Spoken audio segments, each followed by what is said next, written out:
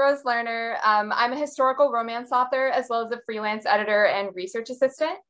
I'll be reading, and can you all hear me? Because I'm still seeing Sam as the speaker, so okay, great. So I'm a historical romance author as well as a freelance editor and research assistant. I'll be reading from my new Audible original, which is a queer Jewish Regency Gothic. So the easiest way to explain it, I mean, I'm so sorry to pause you, but can you all see me or are you still seeing Sam?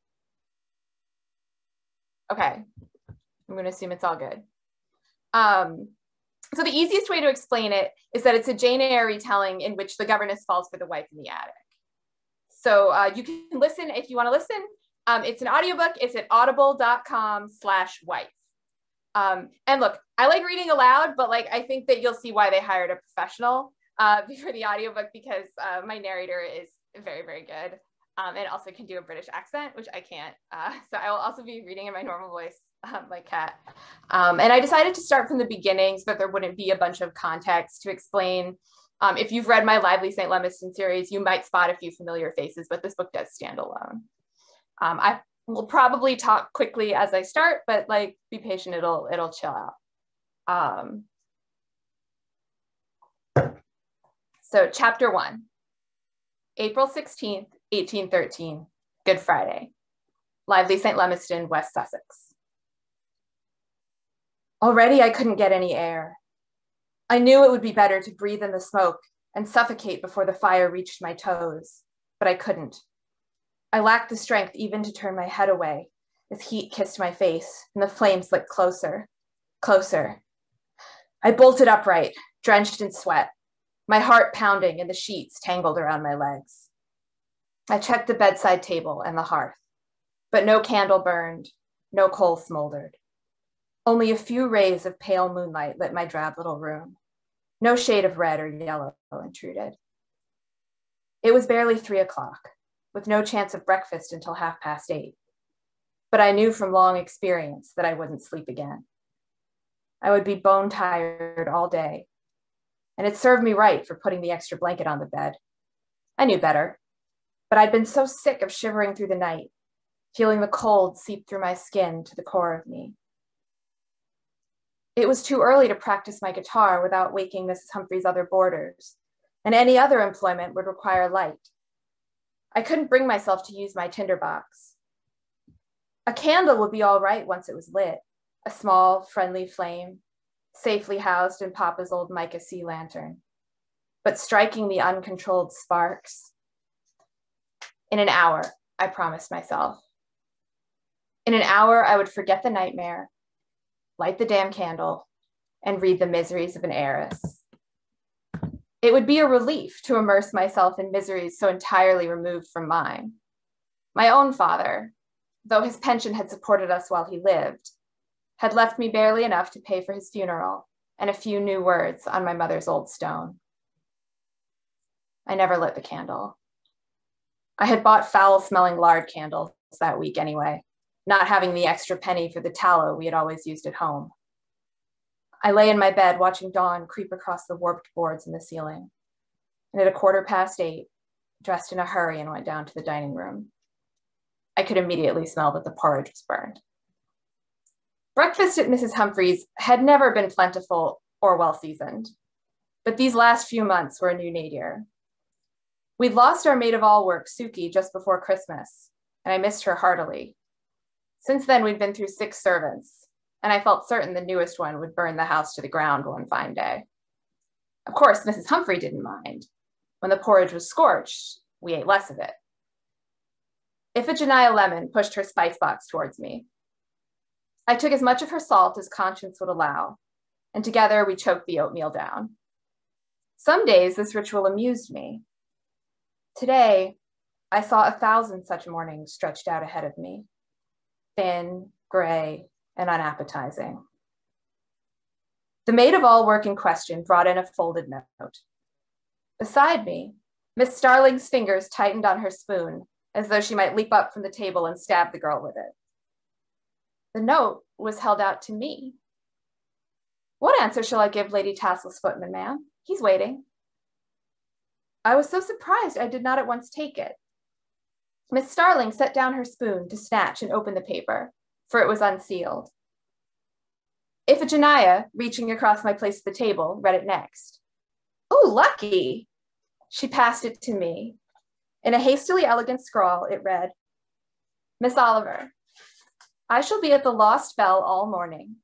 If you will be so good as to attend me there, I hope to be the means of doing you a service. Yours very sincerely, etc., Diana Tassel." "What do you think the service is?" Miss Starling asked, eyes bright. "Maybe she has a husband for you," Iffy suggested. "Why not? She tried it with Phoebe Diamond." "She must know of a child in town who wants to learn the guitar," I said tiredly, too out of sorts this morning to enjoy the game. Smiles fading, my friends shrugged and turned back to their burnt breakfasts. A hollowness in my chest joined the hollowness in my stomach. The Earl and Countess of Tassel were the Whig patrons of lively St. Lemiston, here during Parliament's brief Easter recess to glad hand, scatter largesse, and celebrate Holy Week. Even in their absence, which encompassed much of the year, their agent in the borough was kept very busy paying for funerals and finding apprenticeships for supporters of the local Whig party. "Maybe her ladyship will have a collation laid out," Iphigenia said dreamily. My spoon hovered over my bowl. Bad porridge was sure, a collation a faint hope. "Do you think she'll be in a generous mood? Last autumn's election was expensive and a failure." Her eyes crinkled. "She's probably throwing good money after bad. People do." I laughed. Iphigenia had always been an optimist after her own cynical fashion. I wasn't, but if I was offered breakfast at the Lost Bell and was too full of oats to eat it, I would kick myself all week. I pushed back my bowl. Poor Iphigenia pulled it towards herself. "It wouldn't do to keep her ladyship waiting," I said. "Please tell her footman I'll come straight away." Despite the early hour, the sidewalks and streets were thronged. Lent was the Sussex marble season, and today's noon church bells would stop it short.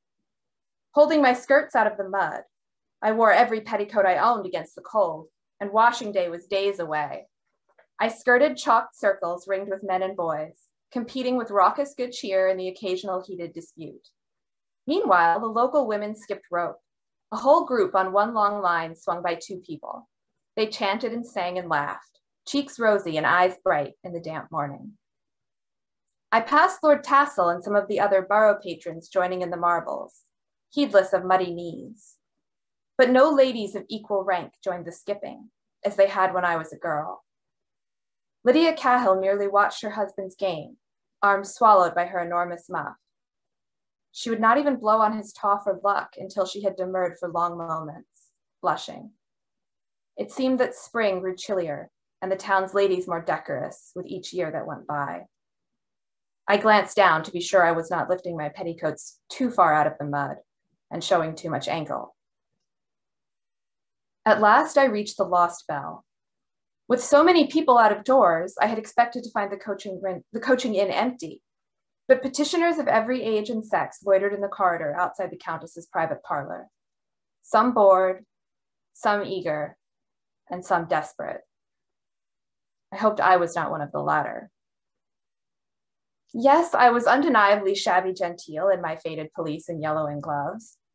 Yes, the soles of my boots were cracking. Yes, guitar pupils were in short supply. But I had paid my rent on Lady Day. Barely, a scrupulous voice inside me amended. If I lost 2 pupils more, I might not manage it at midsummer. And Mrs. Humphrey accepted nothing but cash on hand. I pushed the thought away and stood straighter, hoping no one heard my stomach rumble at the smell of food wafting from the tap room.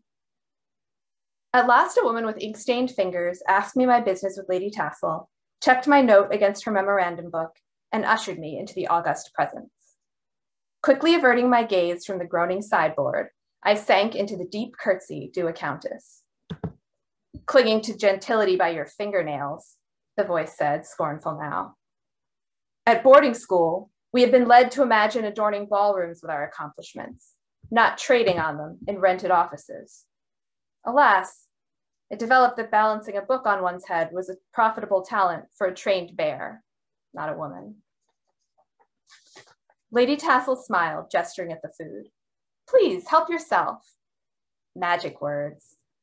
Probably she had seen my eyes fly greedily to the spread, but shame could not overshadow my pleasure.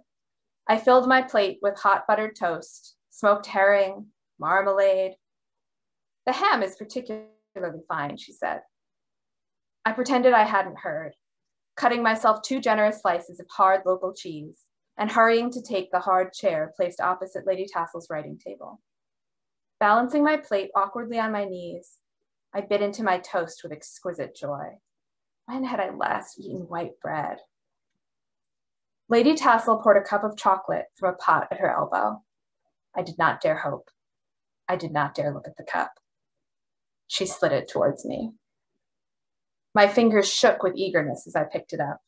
I hoped she thought it was nerves. Oh, bittersweet chocolate and rich cream caressed my tongue, whispering of lemon, cinnamon, and cloves. It lingered in my throat, like Romeo and Juliet's bed. I inhaled the steam, despising Mrs. Humphrey's weak tea with all my heart. You have a lovely smile, Lady Tassel said. I wiped it from my face at once. Did the Countess know that was the secret hope of every plain woman? That some Midas touch in her smile would transform her narrow face, long nose, and limp, mousy hair. No change of expression could render me lovely. When I was solemn, my lips were too full for English fashion, and my smile bared horsey Oliver teeth. I was grateful enough for a new pupil without flattery, but it would be unladylike to say so. Thank you, my lady. You are very kind. You grew up in Portsmouth, didn't you? Are you fond of the sea? Yes, my lady, I said, wondering at the question. We came here when I was 13, after my mother died.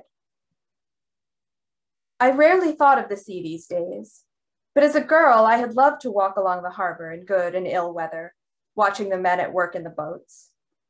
My mother and I had shared a passion for combing the beach for shards of glass and pottery, worn smooth by the terrible, endless friction of the waves. There was nothing so vast in lively St. Lemiston. Low green hills bounded the horizon close on every side, and the River Arun barely deserved the title. Yet I knew lively St. Lemiston would wear me smooth and small enough in its time. Tassel Hall is only 6 or 7 miles from the coast, but it's too far to smell the sea, Lady Tassel remarked. At our lodge in Rye Bay, you can see the cliffs from the front windows. I made a polite noise and took another sip of chocolate. One of my Rye Bay neighbors wants a governess for his little girl. I could think of no one else qualified for the role who might be brave enough to travel so far from home. You have always struck me as a self-reliant young woman. This was flattery too, more dangerous than the first. If Lady Tassel truly thought me pretty, she would never recommend me for a governess. If a Janaya, more scholarly and accomplished, had been refused half a dozen such posts over the years, precisely for her incandescent beauty. But self-reliant? I could almost believe that of myself. I crunched my toast smugly between my big Oliver teeth. I should have been wary. I should have known better than to think a little independence of spirit could arm me against all the danger of the wide world. But I was seduced by salt and sugar, chocolate and white flour. The pay is 25 guineas per annum with room and board. I am told the child is obedient enough, although she struck me as a little peculiar. The Countess chuckled. But what child isn't peculiar? I smiled back, mentally turning over that room and board. A governess wasn't family, but she wasn't a servant either. Surely the food would be good and the bed soft. A salary to be received on quarter day instead of rent to pay. Is her mother dead? A shadow passed over Lady Tassel's face. No, but very ill. She does not much leave her room. My heart went out to that obedient, peculiar little girl. An image formed in my mind, a solemn, dark-eyed child, perhaps a little resentful of her lot, inclined to throw stones at birds and make up secret languages. How old is she? 5. Young for a governess, surely. Her eyes searched my face. She tapped her pen against the desk, then set it down decisively. Allow me to be blunt. Lady Palethorpe is foreign. Sir Kit wishes his daughter to have a good, genteel English education. She screwed up her mouth. If you will forgive me for offering you a very awkward piece of advice, it might be better not to speak of your mother to him. That's what I got.